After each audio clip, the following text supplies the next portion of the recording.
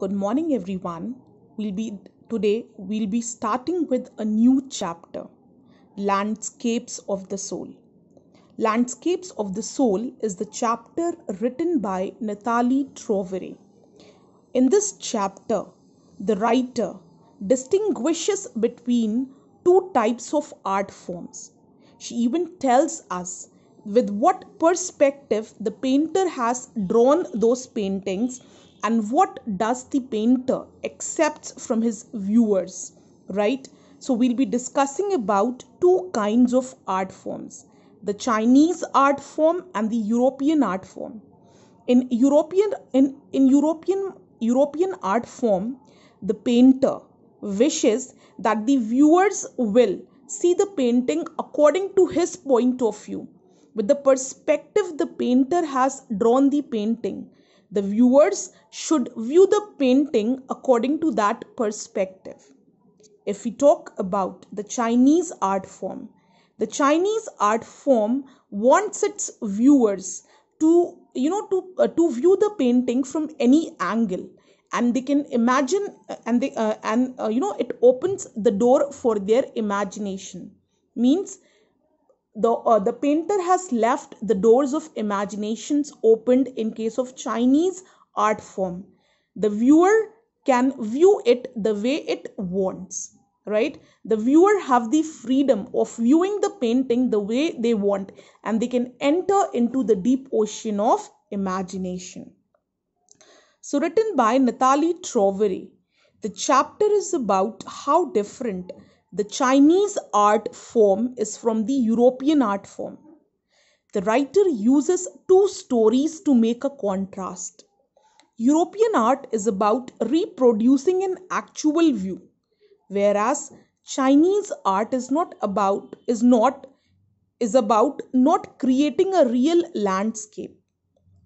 European art is an artist's way to let viewers show exactly what he wants them to see in the landscape. Chinese art is the artist's spiritual and inner voice, where you can travel from any point and let the viewers create a path for their imagination. In this chapter, the writer contrasts two forms of art, Chinese and European art, by using two different stories. In China during the 8th century, the Tang Emperor Xuanzong commissioned a painter. In 8th century, the Emperor Xuanzong, he commissioned a painter named Wu Daozi to decorate a wall in his palace with a beautiful painting. Upon seeing the wall painting, the emperor started noticing the outer appearance of the painting. But the painter drew his attention to a cave at the roof of the mountain. The painter told the emperor that he would take him inside. The painter entered the cave and the entrance closed behind him. As soon as the painter clapped his hand, the painting on the wall was gone, and so was the painter. So it's a story which was set in 8th century, where an emperor Xuanzong commissioned a painter named Wu Daozi to decorate a wall in his palace. The painter drew a beautiful painting, right? And when emperor saw the painting, he began admiring the painting. He was only admiring the outer, the outer view of the painting. But he didn't knew what was hidden inside. The emperor, who was busy admiring the outer look of the painting, right? The painter drew his attention to what was hidden in the imagination. The painter drew his attention towards a cave at the top of the mountain, right? As soon as he opened the door of the cave and clapped, the door closed. The painting, it vanished from the wall, and so was the painter. Neither the painter was seen again, nor was the painting. Both the painter and the painting was gone. In another story, A painter wouldn't draw an eye of a dragon as he feared that the dragon would fly out of the painting. In another story, to represent a European art form, a master blacksmith, he falls in love with the painter's daughter. But the painter wanted his daughter to marry someone who belonged to his own profession.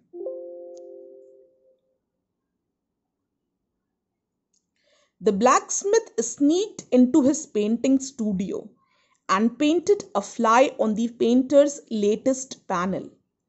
The fly seemed so real that the painter tried to hit it first before realizing it was the painting.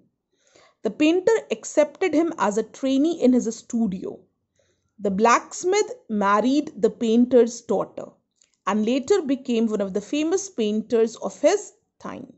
Means the painting was so real that he could not differentiate between a real fly and the painting of the fly. The painting was it was drawn with such a reality. It looked so real. These stories revealed as to how art form is believed to be followed in two different regions of the world. In Europe, an artist wants viewer to see a real viewpoint by borrowing his eyes. Means in Europe, a restriction is imposed. You can view the painting only with the viewer's point of view. Right? Doors of imaginations are not opened. The painting is real. The painting looks so real. Right? But there is no space for imagination. Why? Because it is drawn with a perspective that you can see it according to viewer's point of view. Only then you'll be able to appreciate that art. If we talk about the Chinese form, what happens? Let's see. Whereas in China, the artist doesn't paint a real one, but uses his inner and spiritual voice to create an abstract piece. The viewer can enter the painting from any point and can travel according to his own imagination. The artist wants the viewer to enter his mind and create a path of his own. Means the doors of imagination, the door of creativity is left open. Right? You need not to see it from you need not to see it with the perspective with which the painter has drawn it. The painter has opened the door for imagination. Enter the painting from any point, view it from any point, and create your own path of creativity. That is what Chinese painting is like, right? So this concept is called shan shui, which means mountain water. When they are used together, they make the word landscape. So this was the summary of the chapter, right? Different stories have been used just to bring a contrast between the two art forms, the European art form and the Chinese art form, so that you people are able to distinguish what actually lies in the European art and what actually lies in the Chinese art. Now class, what you will do is you will thoroughly go through the chapter, mark down hard words, word meanings, pronunciation, the procedure which you have to follow. And for your homework, you will thoroughly read it and draw the background theme of the chapter, right? And if possible, create dialogue box also, right? Or you can draw the storyboard for the chapter. Homework you will share positively by tomorrow. Thank you.